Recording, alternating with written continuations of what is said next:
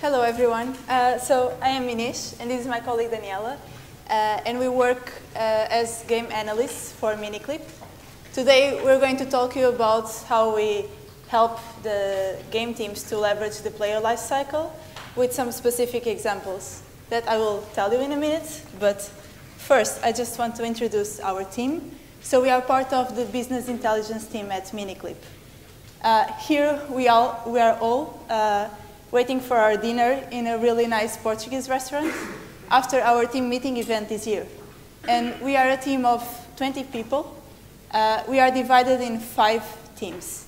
So the data engineering team is responsible for all the infrastructure of receiving the data from our games, processing it, and saving in the database.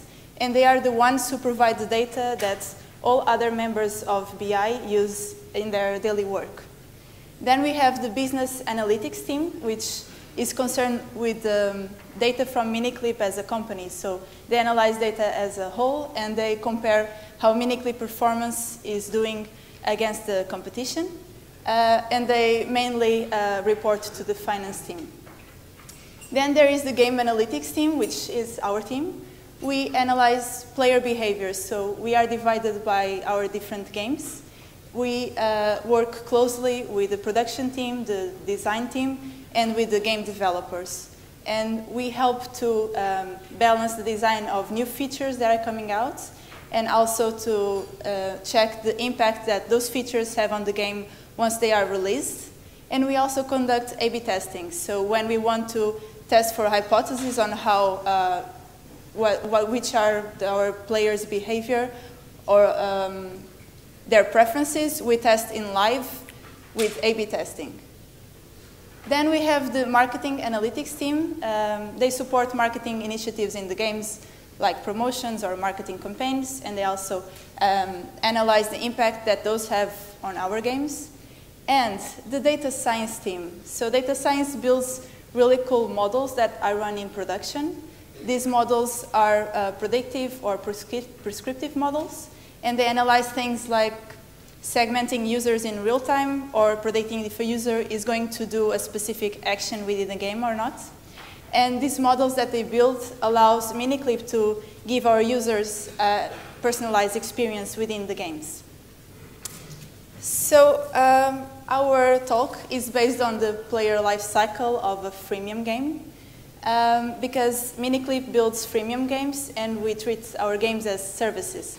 So we want our games to run for several years, and we want our users to keep playing in this loop, and we want to avoid churn. So when a user is acquired to one of our games, our main focus is to retain the user. So we want him to come back tomorrow or another day soon. And I will talk to you about an example on how our team could help the game to retain different types of users in a specific game. Then, when a user comes back to the game, we want the user to be really engaged, so we want it to do meaningful actions within the game.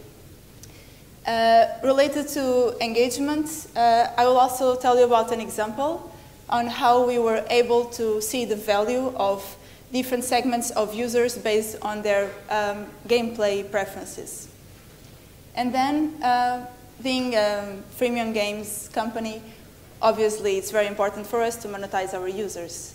And related to monetization, Daniela will tell you on how we managed to have a model that monetizes almost every user within a game, even the ones who don't want to spend money and do in-app purchases in the game. And in order to have our games run for several years, we need them to be viral. So related to virality, Daniela will also tell you about an example on how she helped to balance the development of a new feature in a way that it is truly engaging, but at the same time, the rewards that we give did not unbalance the game economy. So these are 4 examples we bring you today, and I hope that you're excited to hear about them. So starting with retention, I will tell you about Soccer Stars, which is a multiplayer soccer game. And And in Miniclip games, we always try to promote social network logins. So we want our guest users to do a login with a social platform because we know that's valuable to their retention and their engagement, because they would have their friends playing with them, and it's always a good reason to keep playing. So in order to promote those guest users to upgrade their accounts, we give them this really cool stuff in the game. So if they log in with a social network, they will receive an immediate reward, which is an amount of the hard currency of the game. They will be able to collect free hourly coins, and they would be able to play against their friends, invite new friends to the game, and also change free coins within their friends. But the reality is that a lot of our users in Soccer Stars are just not interested in receiving all that. They don't want to do the social login. So here I show you that's our daily basis of users. We have more than 40% of guest users every day. And if we look at the second plot, where I'm showing you the percentage of guest users by their retention day, we can also see that after playing for 2 months, there are still 50% of guest users. So these guest users, they are retained and they are engaged and they like the game. They just don't want to do the social login. So what we thought is that it is time that we would accept these users as guests and start giving them some of the perks that we would give the other users. And that's why we had the hypothesis: what if we give to the guest users the free hourly coins to collect? Because before this A/B test, guest users could see the free coins button. If they clicked on it, they got a pop-up saying, well, you have to log in with a social network if you want to receive these coins. So we A/B tested. We had 2 groups: the control group, where guest users did not have the coins available, and the test group, where they could collect those free coins. And these are the results that we found. Here I'm showing you the retention rates. The blue line is the test group, where everyone, even guests, could collect the free coins. And we saw a significant increase in all retention days that we tested. This is day 1, day 2, day 7, and day 14. So these are really good results, because for us, retention is really hard to improve. So this was a huge success. We also saw that giving the free coins to guest users made them upgrade their guest accounts less than the control group. But we were not concerned with that, because we would just accept guest users as they are. As long as they have a better retention, we are really happy with it. So another example on the same, another example with the same game that we recently worked on. It's another possibility that guest users didn't have: the possibility to invite their friends to the game. During the Football World Cup this year, we ran this competition within Soccer Stars. It's the World Arena competition, and this is a mock-up of the menu. While this competition was running, inside this menu, we introduced the WhatsApp button. So with WhatsApp invite, everyone can invite their friends, even guests. And we saw that this button had a lot of engagement. So a lot of people were using WhatsApp to invite, even more than normal Facebook invites. And what we saw from this is that the friends who joined the game through the WhatsApp invitation had really high retention rates in comparison to the organic installs that we had during the same period.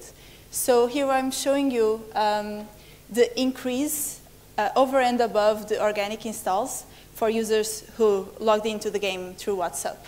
So this increase starts by 50% on day 1 and goes up to 150% on day 14. And we're really excited with these results. And now we plan to have the WhatsApp invitation in the main menu in the game, so that all guest users can invite their friends whenever they want. So moving on to engagement, I will talk to you about an example of 2 3D games that we have. The first one that we released was Basketball Stars. It is a basketball multiplayer game. It has 2 game modes. So the 1 versus 1 game mode, it's highly competitive. While one player tries to score, the other one defends, and the defender can either steal or block the ball, and then they switch. And the other mode is the race mode. It was developed as an alternative game mode for players who don't like that the game to be so competitive. So this is a race. Both players are scoring at the same time. When the time is up, the one who has scored the most is the winner. When we developed the game and when it was designed, we thought that the 1 versus 1 mode would be the preferred one. And actually, everyone in the studio preferred that game mode. But once we released, this is what we found. More than 60% of the matches were played in the race mode, and less than 40% are played in the 1 versus 1 mode. But we were okay with this result. We just had to accept that users prefer it like that, and we keep developing the game as it was. But later on, we developed another game that is similar. Now it's a football game, and it also has the 2 game modes. So the 1 versus 1 is more competitive. One player shoots and the other one defends. And the race mode, which is again timed, players shoot at those targets, and the one who scores more points will be the winner. Well, this time we thought that users would prefer the race mode since we have a similar user base, and they also prefer the race in Basketball Stars. And we developed the game having that into account so that the race mode would be the preferred one and the main core gameplay. But we released the game in soft launch, and this is data from soft launch. We saw right away that most players prefer the 1 versus 1 game mode, and only 15% of the matches were played in the race mode. So developers and the team of this game were really concerned at this point, and they were wondering if it was worth to keep the race modes in the game, because when they did the global launch, if they had the 2 game modes, they would have to double up all the work that they do forever, right? So they asked the help for our team to see if it was worth to have the race modes in this game. And what we did was a segmentation analysis. So first, we also did it for Basketball Stars. We divided players into several categories based on the matches that they played. So the red category are players that are just trying out because they haven't played much matches until the point that I did the analysis. And then we have the green category, which are players with no preference. They play both game modes the same amount of times. But these are players with preferences. So we have the 1 versus 1 fans and the race fans. We have more fans in the race mode, but these segments seem balanced, and we were happy with these numbers. But I ran the same analysis for Football Strike. This is soft launch data, so of course there are a lot of people in the red category trying out, some with no preference in the green, but these are the 1 versus 1 fans and the race fans. And the race fans are almost insignificant in our player base. So again, they asked me, well, can you check if those fans have any value to the game? Because otherwise, we would just quit the race mode and develop only the 1 versus 1 to global launch. And what we did was to analyze different metrics for this segment of users. Here we have the sessions played per user. And what you can see is the beginning of the plot is really variable because it's the first days of soft launch. But once this stabilizes, you can see these 2 blue lines are the race fans. So they actually play more sessions per day than users in the other categories. Also, we saw the average revenue of users by their segment category, and also by their retention day. And what we can see here is that, well, since the beginning, these users that are race fans, they actually spend more money on average per user than the fans of the 1 versus 1 modes. And if you see for higher retention days, this trend is even higher. So they do spend money in the game.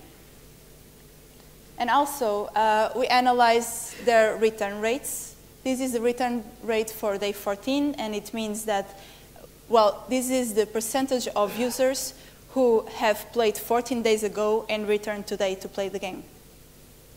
And we also see the same trend. Users that are race fans, they do return more than other users, so they return after 2 weeks more often than the others. So based on these findings, we actually think that those users are valuable. So they do play more sessions per day, they enter the game more often, they do spend money in the game, and they also return. So this led to the decision, this led to the decision to keep developing the shooting race modes. Even if there are just a few users, we believe they are really important for us. And the game is running for more than a year now. We still have less users playing this mode, but they are still very valuable to us, and I guess this was a great decision that was, well, based on our work. Now, I will pass the presentation to my colleague, Daniela. Hello, I'm Daniela, and I'm also a game analyst at Miniclip. But I work solely with 8-ball pool, which is a typical pool game for mobile. And the next examples that I will present will be all from this game. I will start with the topic of monetization, and monetization is the ability to produce revenue excluding the purchase of the game itself. In a freemium game like 8-ball pool, we monetize through selling items, promotions, and game currency, and we call that in-app purchases. And we also monetize through advertising by incentivizing users to see in-game advertising videos. There are 2 types of currency in 8-ball pool. Coins are a soft currency, and they are easy acquired through gameplay. Users can also get them by purchasing in apps or by watching advertising videos. They can watch a video and earn a specific amount of coins for that effort. And we also add another currency, which is cash, and it's an art currency. This type of currency is very difficult to access in-game with gameplay alone. You can only have it by leveling up or logging in a social platform. But you can get it at ease with in-app purchases. Up to this point, we had no way of giving cash through advertising, but the advertising team wanted to have this. So they proposed that we should award cash for users to see video ads. The idea was that if we allow users to see videos for this type of currency, we would engage much more users because this is a pretty rare resource in game. So much more users would be prone to watch videos to get this than coins itself. However, the product team was not so happy about this decision because they were concerned that if we had more cash available within the economy, it could make cash less valuable and users would not be so prone to purchase cash through in-apps. So these competing perspectives challenged us to adopt a strategy that would satisfy both sides. Our colleagues at the data science team have developed this algorithm that segments users in real time by their probability of making a purchase or churn in their next session. So the y-axis is the probability of purchasing, and in the bottom you have the probability of churning. This plot is a visual representation of the algorithm, and it shows the percentage of users that fall in each of the segments that were created by this. It's called the MOT, or moment of truth. So we proposed to our product managers that we would segment users based on this algorithm for them to see videos or not for cash. So the control would have the options they already had, no videos for cache, and the test would have users that were able to see one video for one cache only once a day. And we give this option only to users that were in this first red area, the bottom line. Since these users were not prone to convert anyways, because their probability of making a purchase is so low, we were giving this to them as a way to monetize them. So it would be good for the company because we would not monetize them in any other way. So we think that this might work. After the test went out, we see that there is, in fact, a really small decrease in the core monetization of the feature of the game, exactly. But this trend is not significant. These results can be only due to chance. So at the same time, the advertising revenue increased significantly after we introduced this feature. So without losing revenue, without having a significant loss from revenue by our core monetization channel, we were able to increase advertising revenue by giving something to users that we knew was much valuable to them and that they would not access in any other way. Lastly, I want to talk a bit about the virality issue. Virality is the ability to acquire players through the action of existing players. So to allow this, we have to create social features that trigger actions in game, that create social content, as shares like in social platforms like Facebook and Twitter. The most recent social feature in 8-ball-pool was the introduction of clubs. And this feature allows users to join together in a club of up to 50 members, and they can have unique interactions between them. They can play friendly matches, they can share exclusive gifts between them, and they can talk within their chat about whatever with their fellow club members, like within the club. But the biggest incentive that we have for users to be in a club is to accumulate winnings together and to climb up the leaderboards in order to receive these amazing rewards by the end of each week. There are 3 types of leaderboards in-game. The global leaderboards, a leaderboard for each country, and the league leaderboards. The leagues are composed of 25 clubs and they are progressive. So clubs that perform better each week are promoted to higher leagues and will be winning bigger prizes by the end of next week. However, the clubs that are in the bottom will be demoted to lower leagues and compete for less appealing prizes in the following week.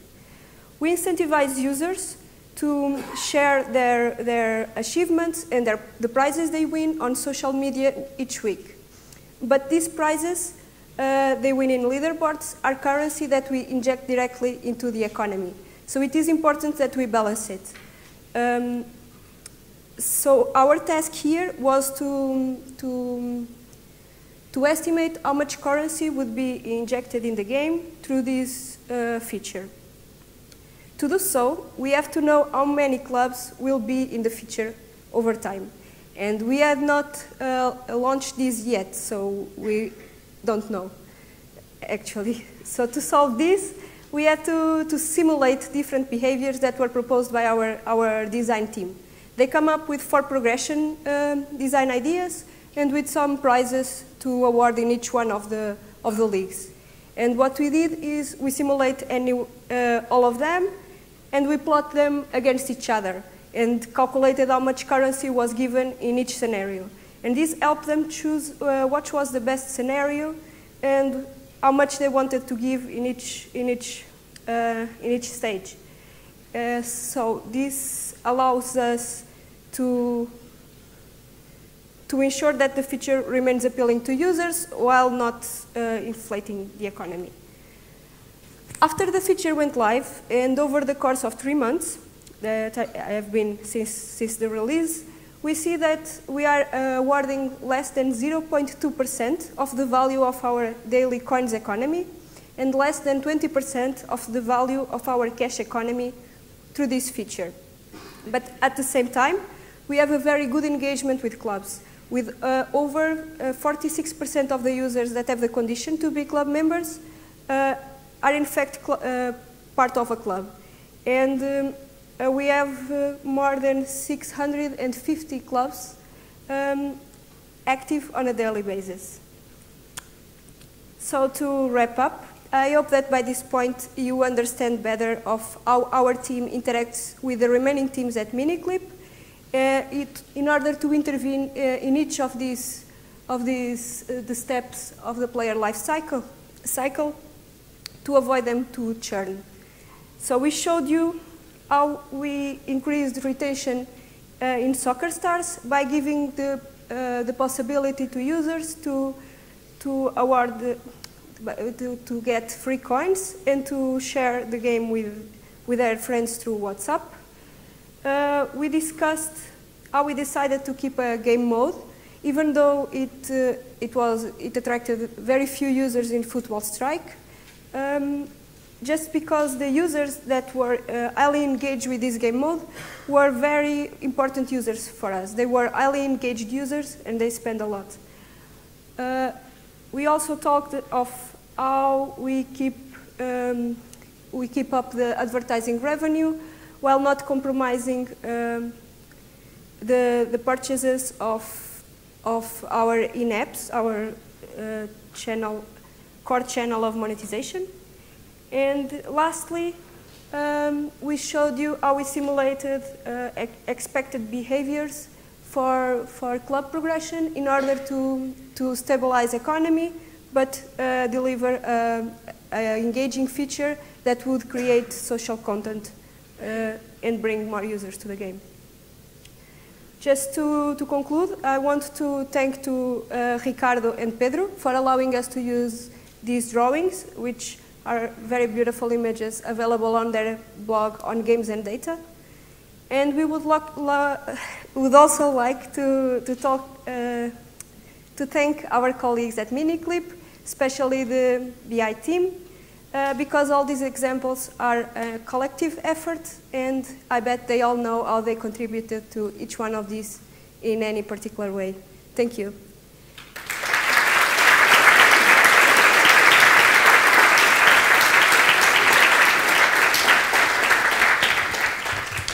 All right. Questions? Yes. To the back. Hi. You mentioned during your football example there you did some data analysis. Hi, over here. Hello. You mentioned during the football example that you were doing data analysis and seeing what the market trends were. And it seems to me like you don't seem to do UX testing pre-release. Is that true, or do you just do a data focus? Yes, we don't do user research at Miniclip. Well, we have we have design. I mean, like, and we do some the pre-release. So, like, do you do UX pre-release as well, or are you exclusively data focused? Sorry, I couldn't hear you. Do you do user research before the release of products, or do you solely focus on the data analysis post-release? Yes, we don't do user research before we release a feature. We can do it inside our company, so there are some groups we test the feature together, but only with Miniclippers. And we are actually based a lot in data analysis, and after the game is running, we can do kind of user research with this A/B testing, which is live, so we test groups of users live in the game, but before releasing a game, we don't have the user research methodology. Okay. Thank you. Hello? Can you hear me? Okay, cool. Just a general question about the use of social platforms for the virality of games. Is that going to continue, kind of? Do you see the rates going down, or is Facebook still going to be kind of a medium to kind of promote users to engage with the games? Or is that, do you see that going down over time, or is it kind of changing in general in the future? If we predict that social platforms would not be... Yeah, basically. Or is it still kind of a trend, a stable trend, or do you see it kind of going down as over time? No, I don't see it going down. I think it's pretty stable. Well, users share a lot of content in social media. When they play the game, they have those share buttons and they share that they won. And also, they have leaderboards. And one of the leaderboards is just for friends. So you can see how your friends are doing, and that keeps users playing a lot and playing more because they want to win more by the end of the week. I guess social platforms works very well, and I don't see that going down. Cool. Thank you.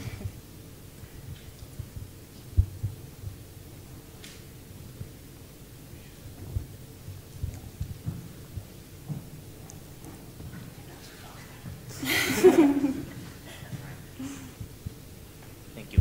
Hello.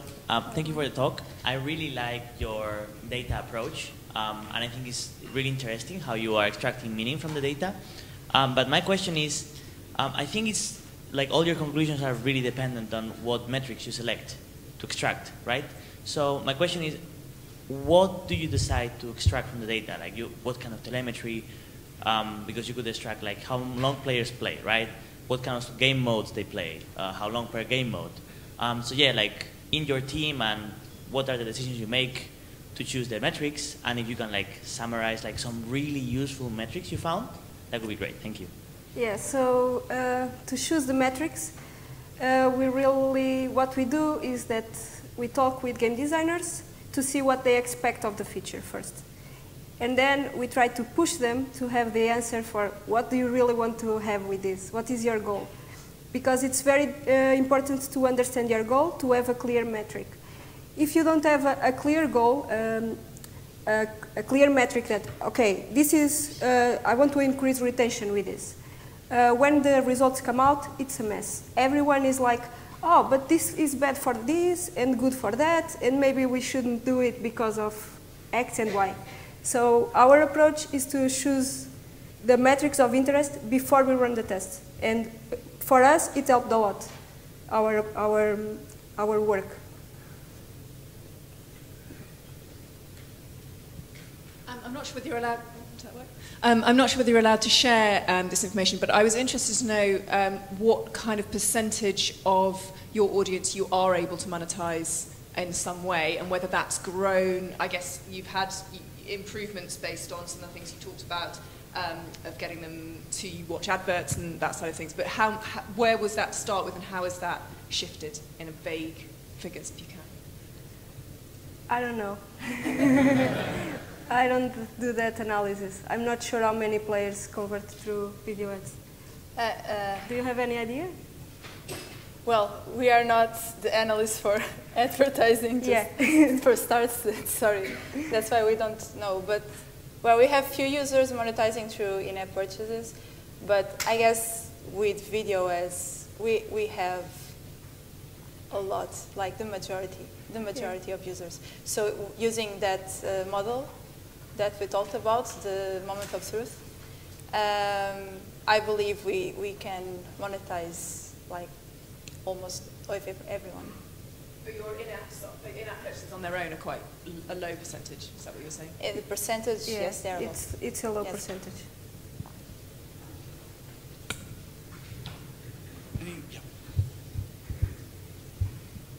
Hello, I'm Mladen from Nordeus. Thank you for a great talk. So data around the football strike was pretty interesting, about how many players play free kicks mode and how many players play shooting race. Did you maybe go into whys, like why there is a so big percentage of players playing free kicks and solo for shooting race? Yes, we have some hypotheses for that. The game modes are really similar to basket, but they are not the same. So in basketball, the more competitive one, I call it 1 versus 1 just to simplify. That one, the other player can steal your ball and block it.